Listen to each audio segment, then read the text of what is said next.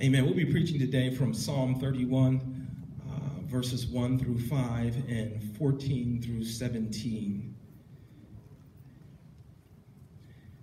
And the word of the Lord reads as follows. In you, Lord, I have taken refuge. Let me never be put to shame. Deliver me in your righteousness. Turn your ear to me. Come quickly to my rescue. Be my rock of refuge, a strong fortress to save me. Since you are my rock and my fortress, for the sake of your name, lead and guide me. Keep me from the trap that is set for me, for you are my refuge. Into your hands I commit my spirit. Deliver me, Lord, my faithful God. Verse 14. But I trust in you, Lord. I say, you are my God. My times are in your hands. Deliver me from the hands of my enemies, from those who pursue me. Let your face shine on your servant. Save me in your unfailing love. Let me not be put to shame, Lord, for I have cried out to you. The word of God for the people of God. Amen. I want to share a brief word with you today entitled, My Times Are in Your Hands. My times are in your hands. On Tuesday, Vanessa and I, like thousands of other parents in Montgomery County, took our children trick-or-treating. As parents, our first trick-or-treating outings began in the early 2000s with our daughters, who have all, unlike their younger siblings, outgrown the affair. What this means in terms of time is that Vanessa and I have been going on trick-or-treating excursions for over 2 decades now.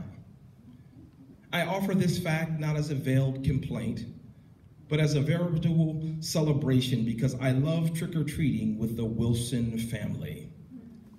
I don't know if my vocation as a pastor allows for this fascination, and I'm refusing to do any investigation on the matter. Last Sunday, I shared with you my fondness for the autumn season. And trick-or-treating somehow blends all of the passions for the season, the vibrant colored costumes, the culinary delights, the festive autumn aura, and family. What I've learned to do over several seasons of trick-or-treating is to focus on the quality time spent with family, to savor the moment, to take in the joy of the occasion while it lasts. Because you know as well as I know that time has a way of moving on. The grace for Vanessa and I is that we still have a few seasons left. Even so, time keeps on slipping into the future. This is all the more reason that you and I should treasure the moments we have. Time, I believe, is one of the greatest of God's gifts to us. As the first act of creation, God separated the light from the darkness, making day and night, morning and evening, essentially creating time as we know it. Human beings were the last of God's creation, yet God gives to us as a gift what he made first, that is time. Psalm 90:10 says, our days may come to 70 years or 80 if our strength endures, for they quickly pass and we fly away.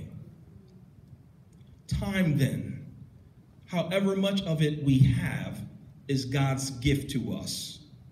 And according to John 3:16, is included in the gift of salvation. The apostle wrote, for God so loved the world that he gave his one and only Son, that whoever believes in him shall not perish, but have eternal life. So more than the gift of time, God promises eternity to those who believe in his Son Jesus, whom God sent to rescue us from the penalty of death.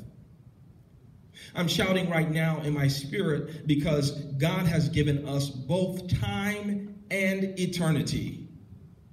But how we use the gift of time is of utmost importance. Indeed, our use of time has eternal ramifications. Thankfully, the scriptures instruct us on redeeming the time. Ephesians chapter 5, verses 15 through 17 says, Be very careful then how you live, not as unwise, but as wise, making the most of every opportunity because the days are evil. Therefore, do not be foolish, but understand what the Lord's will is. Listen to me very carefully. We are redeeming the time when we seek God's will in the present moment. We are redeeming the time when we make the most of every opportunity that comes our way. We are redeeming the time when we pursue what is of eternal value. And in our pursuit of things eternal, we will discover that a lot of stuff is not worth our time. We redeem the time when we do as much good as we can in the time we have available. Beyond Ephesians chapter 5, the psalmist, I believe, gives us the best advice on what to do with time when he writes in Psalm 31 and 15, "My times are in your hands." I believe that this is one of the greatest statements of faith in the whole Bible. Lord, my times are in your hands. But in order to come to terms with the power of David's words in Psalm 31, we have to understand what God's hands symbolize. On one level, God's hands symbolize a power that transcends all other powers. Consider Isaiah chapter 48, verse 13, wherein God says, "My hand laid the foundation of the earth, and my right hand spread out the heavens. When I call to them, they stand forth together." To be in the hands of God who loves us and whose powerful hands laid the foundation of the earth and spread out the heavens is a good place to be. The reason that is a good place to be is because there will be times and seasons in this life when we feel powerless. Yes, there will be times and seasons when it feels as if the weight of the world is bearing down on us. Times when it feels like our enemies have more strength than we have. And in such seasons, I'm a living witness, it's good to be in the hands of an all-powerful God who can move mountains and raise valleys, who can change times and seasons and deliver us from the hand of our enemies. Beyond the symbol of God's power, God's hands represent the permanence of God's plans. Isaiah 49 and 16 speaks to God's hands and the permanence of God's plans. Hear the Lord's words in that passage. "Behold, I have engraved you on the palms of my hands. Your walls are continually before me." The Hebrew word harkak translates as engraved in this passage. The word means to cut in or to inscribe. What I believe the prophet is saying here is that when we serve the Lord, Isaiah 49 is one of 4 servant songs that describe the service, suffering, and exaltation of the servant of the Lord. Our destiny is engraved on the palms of God's hands. If you are a servant of the living God, your destiny is engraved on the palms of God's hands. I'm shouting again in my spirit because I know that difficult seasons will come and threaten to undermine my hope and my future. I have and will experience seasons that challenge my identity as a servant of God and jeopardize my future. But when seasons come to derail my destiny, I can meditate on Isaiah 49 and 16 and celebrate the fact that my destiny is secure because I have been engraved on the palms of God's hands and my well-being is ever before him. But that's not all. The Hebrew word for engraved in Isaiah 49:16 also means to decree. The suggestion is that your destiny is bound up with what God has decreed over your life. My God, I know that it's become popular for people to declare and decree things, this thing or that thing, but my interest is in what God has decreed. Why? Because God's decrees are good in every season. God's counsels are immutable. His words are irrevocable. Listen, there are no tricks in God's decrees, but there are wondrous treats to enjoy throughout time and eternity. So whenever you're feeling despondent because of the difficulties of a given season, remember that you are engraved on the palms of God's hands. And while you remember that fact, rehearse the divine decrees that have been pronounced over your life as a servant of God. I wish I had time for a thorough review of God's decrees, but take these ones home with you on today. From Isaiah 41:10, God's decree is this: so do not fear, for I am with you. Do not be dismayed, for I am your God. I will strengthen you and help you. I will uphold you with my righteous right hand.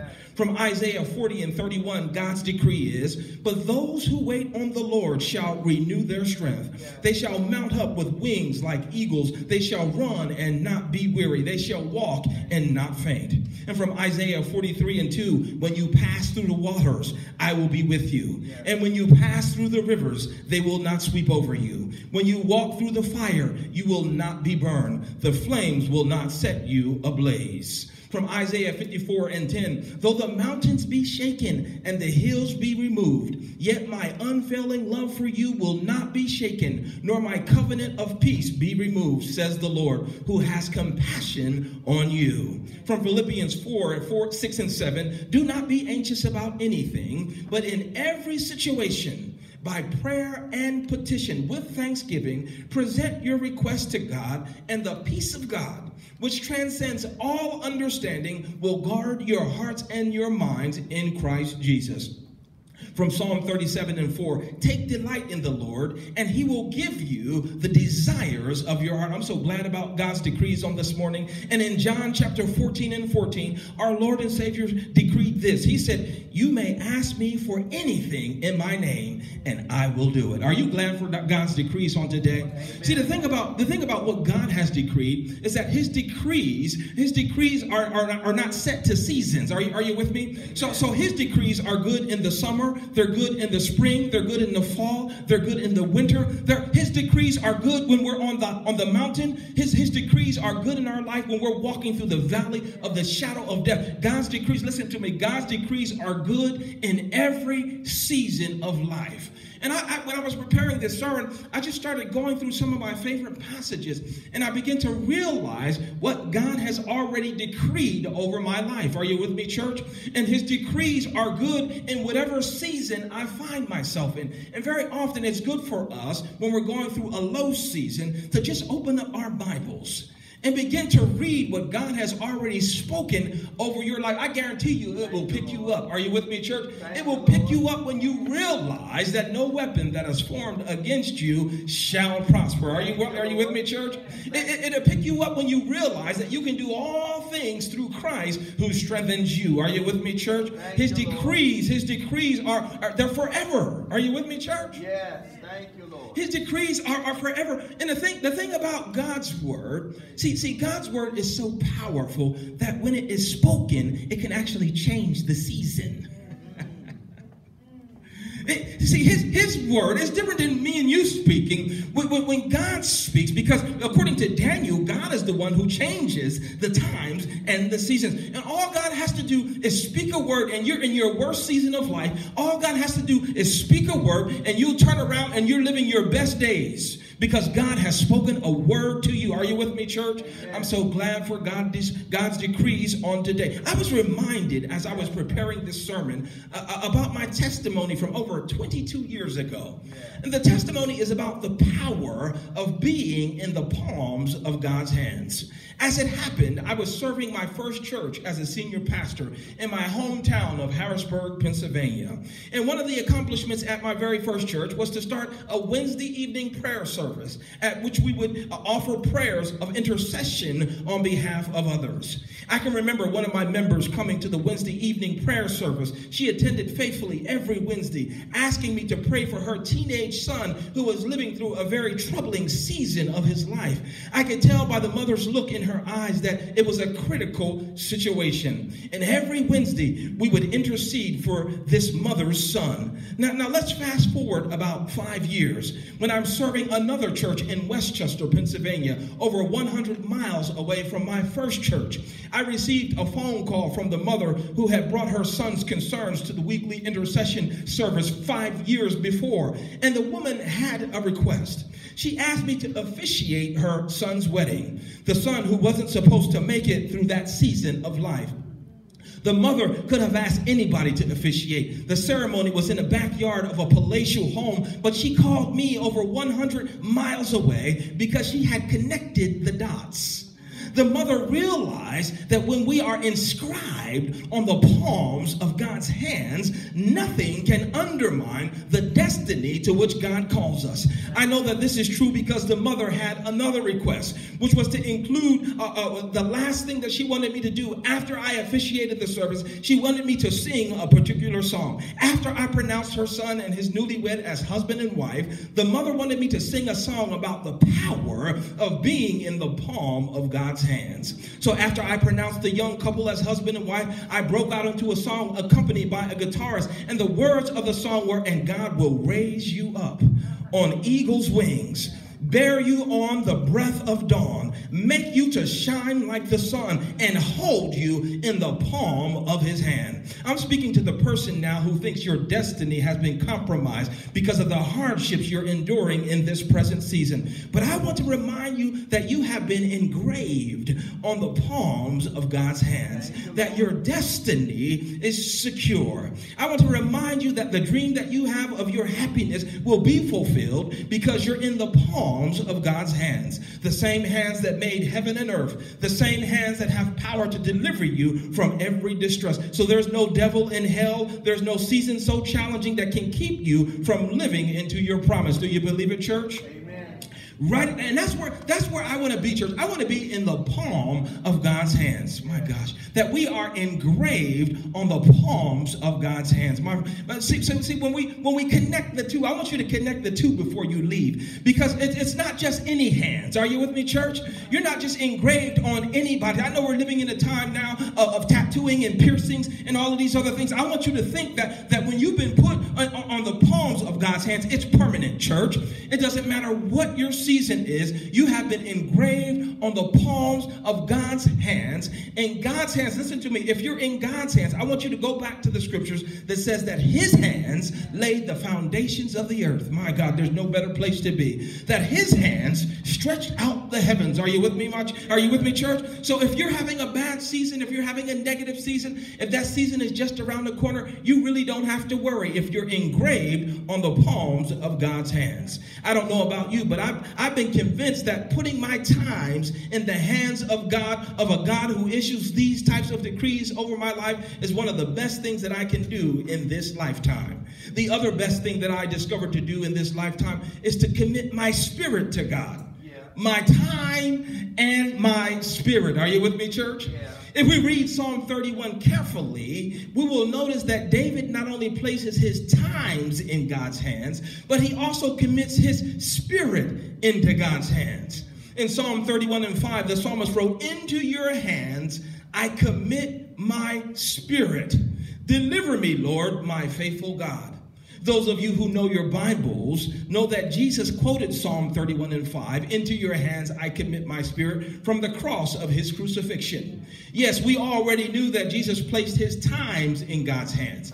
As early as 12 years of age, Jesus was found teaching and confounding the wisdom of scholars in the temple. 20 years later, Jesus was the teacher in these same courts, and his hearers were still struck with his insight and authority. Elsewhere in the scripture, Jesus said, "My food is to do the will of him who sent me." Why? Because the Lord's times were in his Father's hands. Are you following the story, church?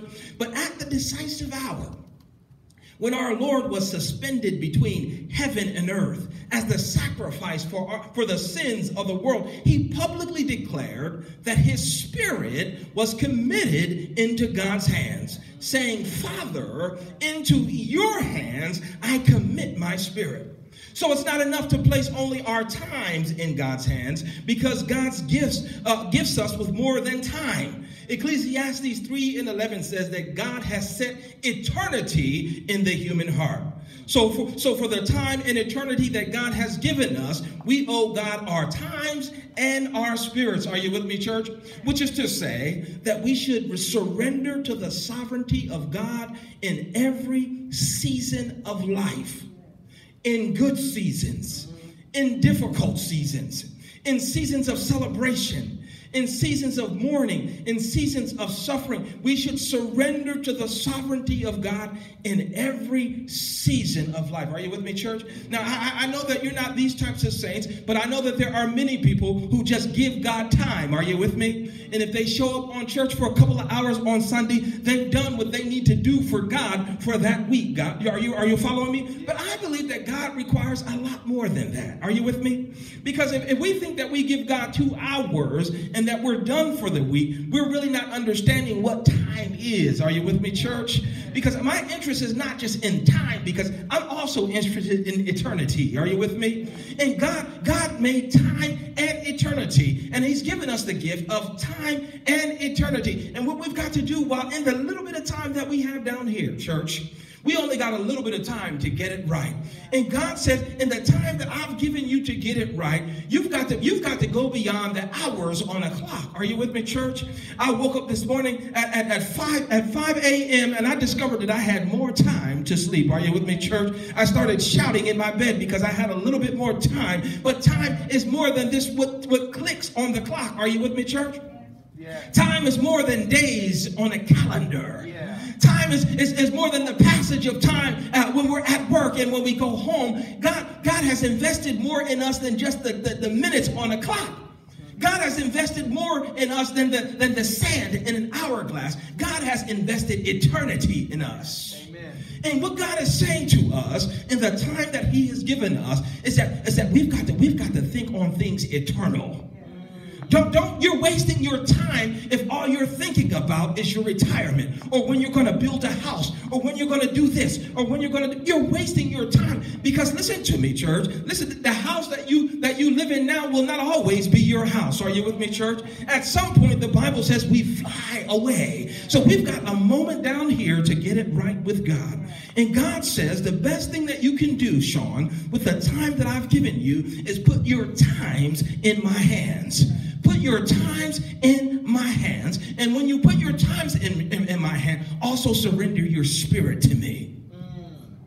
See, when we surrender our spirit to God, it influences the quality of time. I'm preaching for me today. When we surrender our spirits to God, are you with me, church? Yeah. God can make an hour seem like 3 weeks. Are you with me, church? Because it's the quality of time. Because God's spirit is in us. Are you with me, church? And God is saying to somebody today, listen to me, you have less time than you think you have. And we've got to spend the time that we have down here focusing on the gifts that God has given us, and the gifts are time and eternity. And I'm not going to make the mistake, listen to me, church, I'm not going to make the mistake that the one thief made on the cross. Do you remember the story? Jesus is hanging between two thieves, yes? The Bible says that he would be numbered among the transgressors. Is that what it said? And sure as the Bible said it, Jesus was found hanging between two thieves. Are you with me, church? And one of the thieves, he derided him. He made the worst use of his time. I mean, I don't know if there's another person in history who wasted time like this one particular thief on the cross. As he is hanging, as he is being judged by the Son of the living God. He's being judged by the one actually who made, according to John 1, who made the heavens and the earth. He was hanging beside the one who could do something about his situation. Although he had been condemned to die in a court, Jesus could do something about it. He wasted his time. He wasted his time because he ignored him. Are you with me, church? He did not see the power in the Son of the living God. So instead of supporting him, he says, well, if you are who they say you are, get me down and get you down as well. If you are who you say you are, do something about our situation. I want to be like the other thief. Are you with me, church? And in the sense that I want to make the best use of my time. And now, if we go back, let's go to the story. Let's go to the story because at this point, the three persons that were condemned, the thing that they don't have is time. They have very little time. Are you with me, church? Because of the way that crucifixion played out, they were dying, slowly dying, and the one thing that they did not have is time. And so the other thief makes the best use of his time by allowing Christ to enter in. Are you with me, church? He said, no, leave this man alone. We're here because we deserve to be here. This man has done nothing wrong. Are you with me, church? And then he said to him, remember me. Listen to me, church. He said to him, he used his time. He said, remember me when you come into your kingdom. Remember me when you come. And so what happens? What happens on the cross? What happens here with this thief? You know what he did? You know what he did? He made the best use of his time. Are you with me? And he committed his spirit to God. So it really didn't matter that he was going to die as a thief on the cross because the one who decrees. And when he decrees, it's set, church. The one who decrees, he pronounced a decree over his life. And he decreed, he said, this day you will be with me in paradise. Because he made the best use of the few fleeting, horrible, nightmarish moments on the cross. He made the best use of his time. The best use of his time. Lord, he defended Christ, and then he invited him into his life. And Jesus said, this day you will be with me in paradise. Do you see how time works, church? We don't have much. My God, we don't have much. And God is saying, the time that I've given you is a gift. My God. And I don't want you to waste all of your time on Netflix. I don't want you to waste all of your time on Amazon Prime and Hulu and on the NFL and on college football. I don't want you to waste all of your time. I want you to make the best use of your time. And the best use of your time, listen to me, is to surrender your life to the sovereign will of God in this life. And if we can do that, the decree has already been pronounced.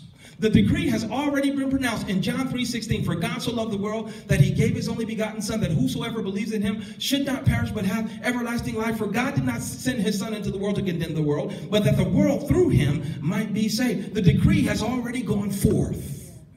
And God says, if you can use the time that I have given you wisely, paradise is for you too. It is for you too, church. It is, when I think about it, as I get a little bit older, and I think about, when we look back over our life, we realize how quickly the seasons go. Yes, we realize how quickly the seasons go. And if we're not careful, we will forget that our time down here is to be spent preparing for an eternal season. For an eternal season. Are you with me, church? Now I'm done, but I want to say this. Believe that God is telling me to say this. That we've got to use the seasons aright. That we've got to take full advantage of the seasons that God has given us by grace. Are you with me, church? Use the best.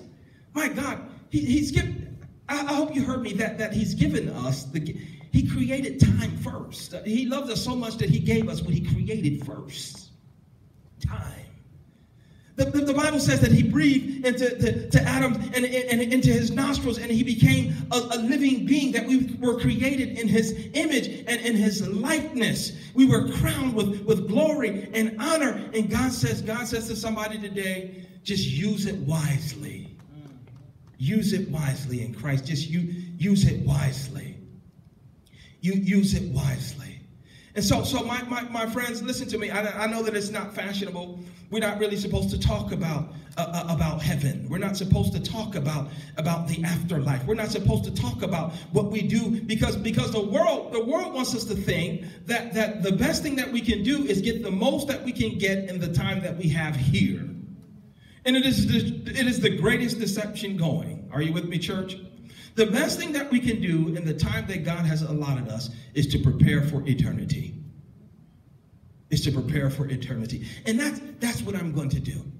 That's what I'm going to do, and I know that that's what you're going to do as well. And I want to end here. I want to end here with this.